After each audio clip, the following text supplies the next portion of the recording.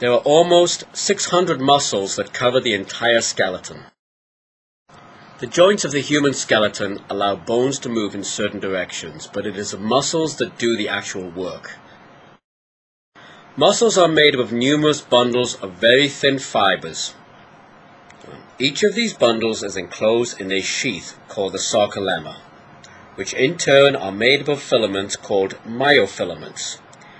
These myofilaments are made up of contractile proteins called actin and myosin. The attraction between these proteins causes muscles to contract. A single muscle always contracts 100%, and the way we control the strength of a contraction is to employ more muscle fibers, giving the muscle more strength. There are three types of muscles in the body: cardiac, smooth, and skeletal. Cardiac is the muscle of the heart.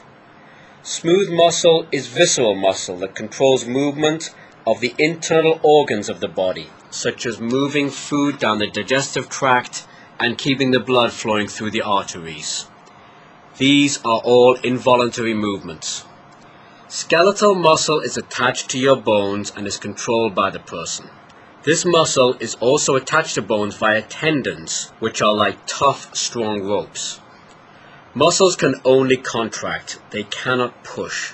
To accomplish any kind of motion, muscles usually work in pairs, such as the biceps and triceps shown here.